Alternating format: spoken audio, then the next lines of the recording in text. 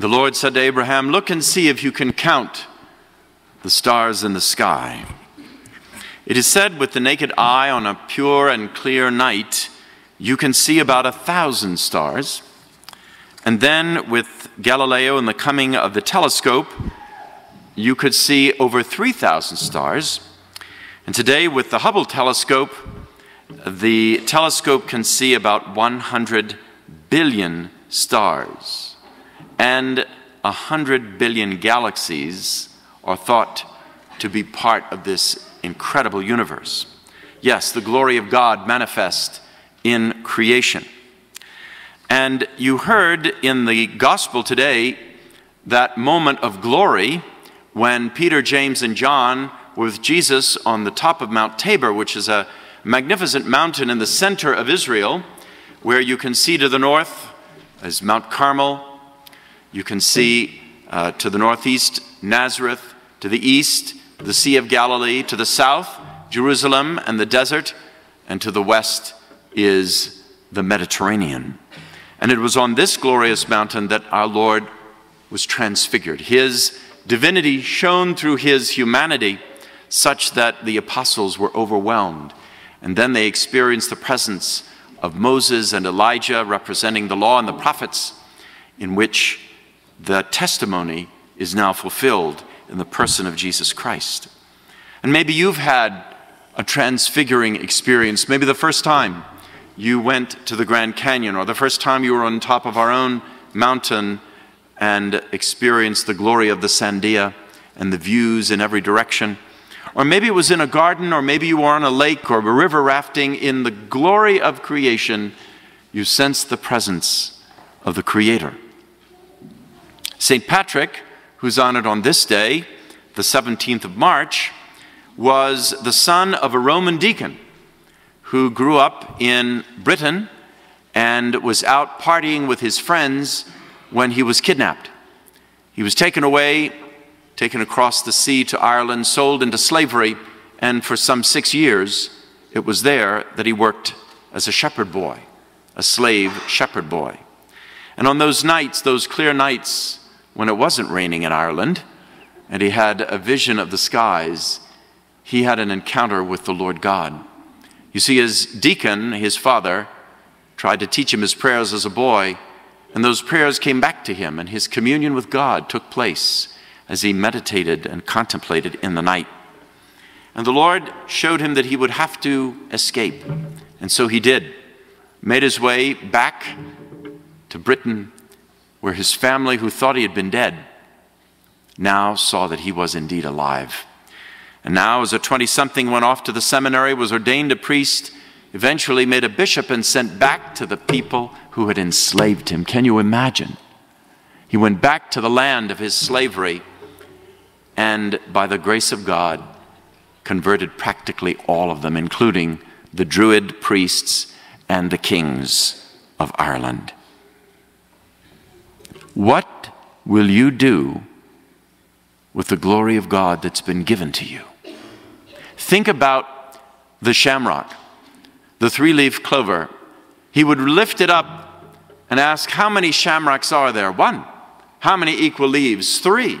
A way of revealing in the natural world a symbol of the Trinity, if you will. And he baptized so many thousands, it's countless. But as you're baptized, the covenant of which we hear one of the ancient covenants in the Old Testament in the first reading with Abraham, the covenant is sealed in your soul, your covenant with God. Now, what was this covenant relationship about? Well, you see, in the text with Abraham, the Lord used the traditional covenant relationship that one king might have with another for themselves and their kingdoms to make a bonded relationship. They would take the animals, split them in two, put the carcasses aside, and a river of blood would run, and the two kings would walk through that river of blood. And the symbolism was this: if I am unfaithful to this covenant between your nation and mine, may I be split in two and my blood run like this river. Now, God is always faithful to the covenant. What about us? God has made covenant upon covenant with ancient Israel, and then one final eternal covenant in the blood of Christ, in which you and I share at the altar of God. Will we be faithful to that extraordinary covenant of love? You will recall a great figure in Greek mythology was Helen of Troy, considered the most beautiful woman in history. Helen was kidnapped like St. Patrick, and she also fell into amnesia. She didn't remember her royal blood, her nobility, her beauty. And after years, as a woman lost, one of her old friends found her. He found her on the streets, and he sensed it could be Helen, but she was bedraggled and terribly aged. And he went up to the woman and asked her name. She gave a name he did not recognize. But he said, "May I see your hand?" Having held her hand years before, when she extended her hand, he saw the palm of Helen. And so he called her name. He said, "Helen!" And she jumped back. "Helen," he said. And as he called her by name, her amnesia disappeared. She remembered who she was. She remembered her dignity. And she was restored to that royal glory. Well, dear friends, God calls you and calls me by name through our baptism.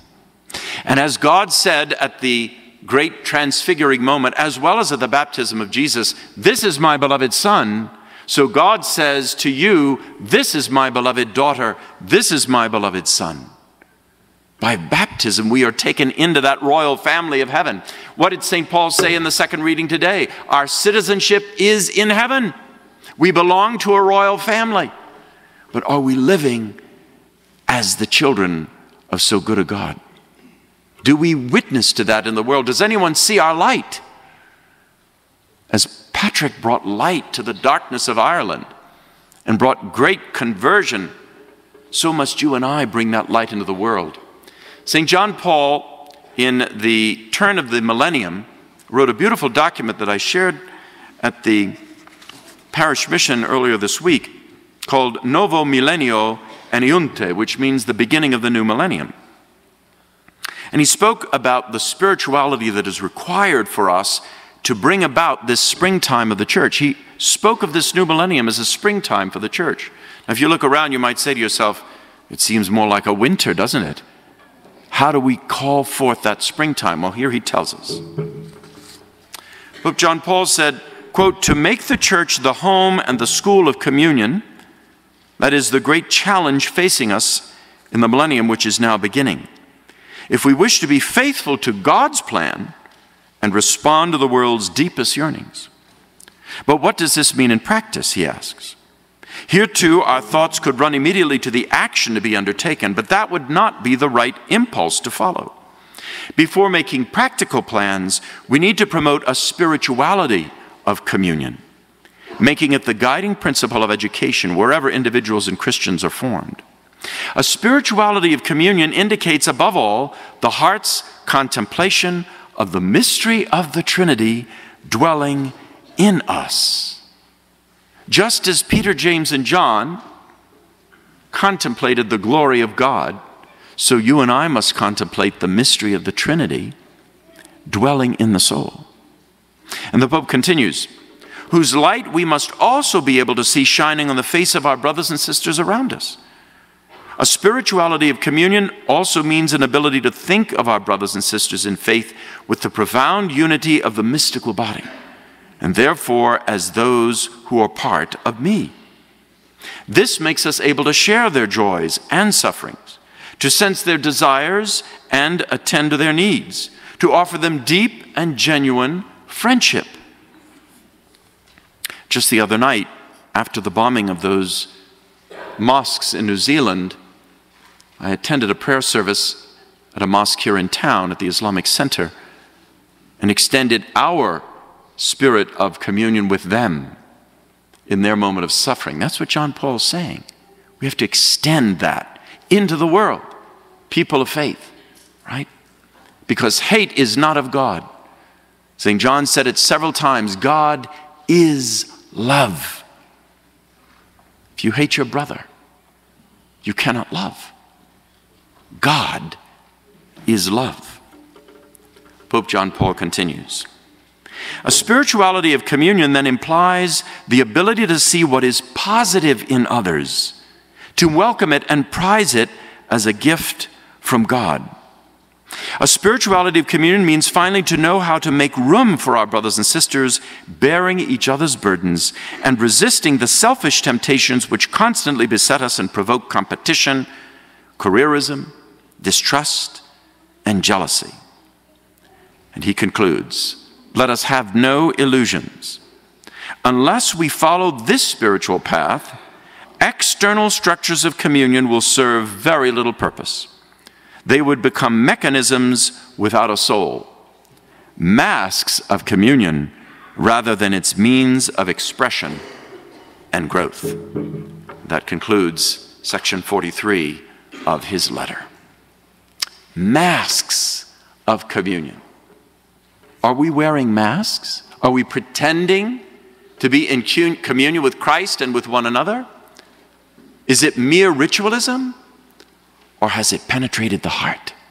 Has it penetrated Patrick's heart? So much so that he would go back to the people who had enslaved him and bring them the light of the gospel and convert them to the faith of Jesus Christ. That, dear friends, is our challenge. Once the Spirit was taken away from the temple of Jerusalem, as Ezekiel prophesied, Ezekiel chapter 10 and 11 and 12. It was lost. Let us pray that the Spirit not be taken away from our souls, the new temples of the Spirit, lest we be mere shells, mere masks, mere rituals, and rather than the living temples of God's Spirit.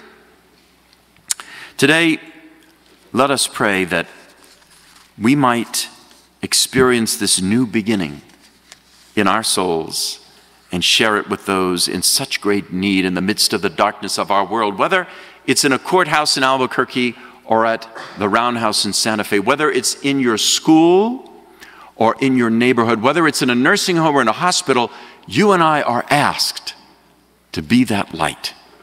And so I conclude with the beautiful prayer of St. Patrick, known as the lorica, or his breastplate.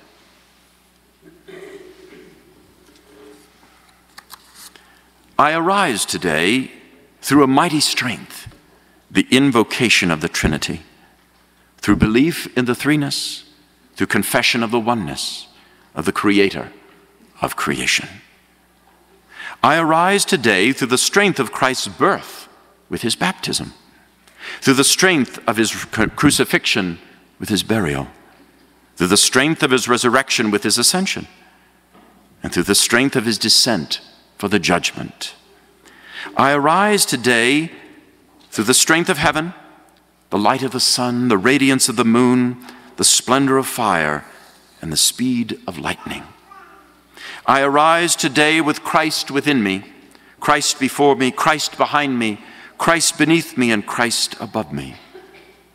I arise today through God's strength to pilot me, God's might to uphold me, and God's wisdom to guide me.